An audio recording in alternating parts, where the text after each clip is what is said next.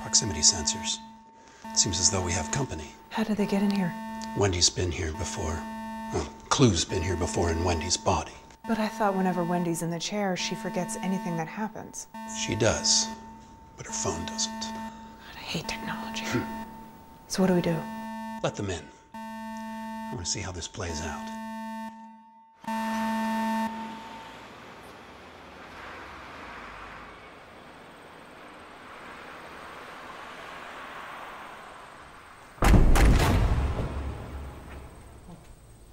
Jarvis.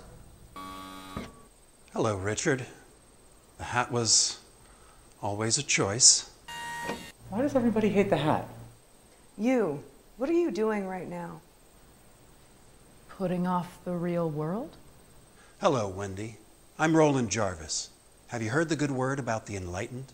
Yeah. You know, it was real enlightened of you to let your dimension-hopping friend go joyriding in my body. I want to apologize for that, Wendy. That girl, Clue, we mean you no harm. She has special insight into Ada. She knows all of her weaknesses. While the hating on artificial intelligences. But they can't all be bad. Oh, honey.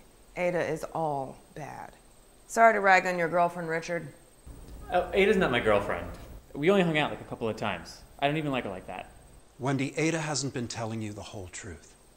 Well, she's not big on that. The truth is, we did you a favor. If Clue hadn't taken up residence in your body, Ada would have. What? That's what the Dunraven project really is. Everything that happened to you in that room was just Ada priming you to be her host. And you are just the first step in her plan. Ada intends to put her AI into every living human on this planet.